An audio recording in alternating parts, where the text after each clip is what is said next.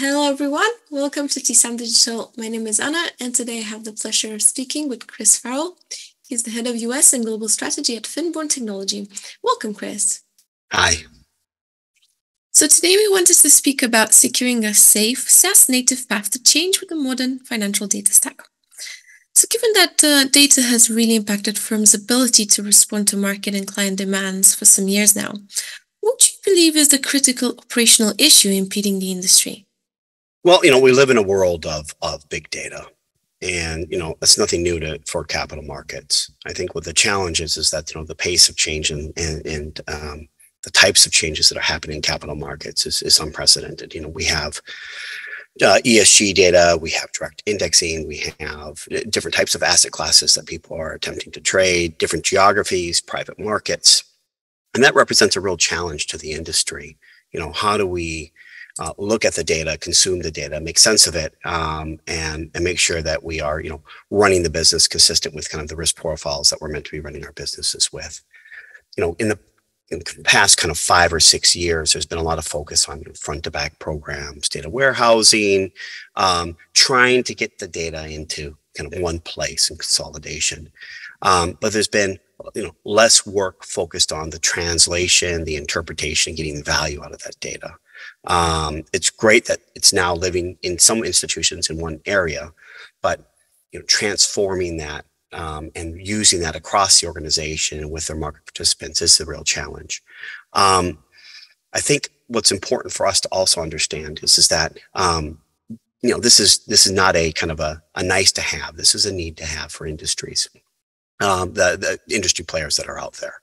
When we take a look at where markets are moving, we take a look at some of the themes that are impacting capital markets, whether it be fee compression, whether it be regulatory changes across the board, or the fact that clients want to get access to their own data. This represents a real challenge to the industry and something that market participants really need to focus on in the coming years. And what has stood in the way of solving this piece of the data puzzle to date? Capital markets are primarily built for investor protection. And that's why there's so many different participants from the clearinghouses to the custodians to the transfer agents. We want to make sure that, market participants, when they buy a bit of stock, that it settles, and that bad actors don't happen very often. The trade-off through all this over the last 10 to 20 years has been efficiency. Productivity has taken a hit. And the solution to all this has been kind of a monolithic enterprise data model to rule them all, seeking this kind of golden source of data. That's built on, quite fragile foundations, though, because within that, there is, an insinuation that you can trade in a vacuum, and you can't. You always need to be able to interoperate with capital market participants across the front to back stack, across the different asset classes you choose to participate in, and the geographies in which you play. And so if you don't really solve for that data fidelity question on how you interoperate with multiple participants within your organization and beyond, you're never really going to get to that, that ground truth. So when you look at your screens and your systems, you believe the numbers that are in front of you. What we have with the modern financial data stack gets you there, and it gets you there in a real meaningful way because we don't look at the world with a siloed point of view. We don't look at the world in terms of the functionality at the very end.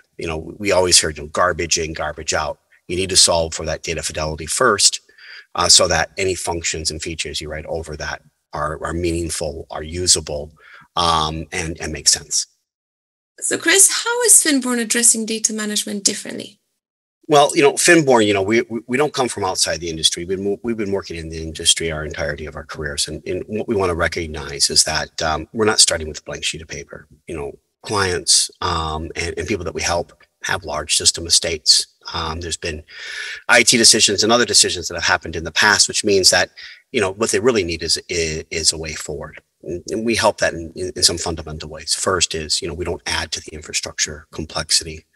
We are able to connect to, different systems and get that data fidelity from day one and iterate towards a deployment. The second thing is that we don't mandate a data model. You have a data model or multiple data models which you want to use. We can be opinionated, but quite often we want to make sure that we are supporting your business the way that you want to run your business, and that's really important for us.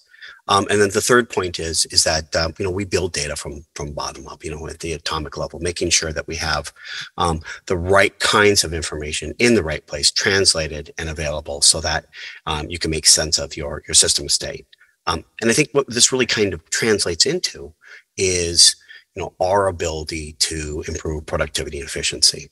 And what we've found with a lot of our clients is that that institutional knowledge drain, it gets stemmed. Because people are doing the jobs that they want to do, and they're doing it in a way that brings work-life balance back on the pitch. So that makes us, fundamentally different to other participants who play in our space. Thank you very much, Chris, for that. And I know many firms are trying to balance cost optimization while trying to achieve the digital data capabilities that will future-proof their businesses. Can you tell us about the types of use cases you're solving with this distinguished approach and the benefits it can create? There's been a lot of consolidation in the industry, which means that, a lot of folks have, multiple labors, multiple LIBORs, or multiple sources of the truth. Being able to get your hands around that and understand how to operate, because those decisions are made for legitimate reasons. Why would I have, a different source of the truth for a certain asset class versus another?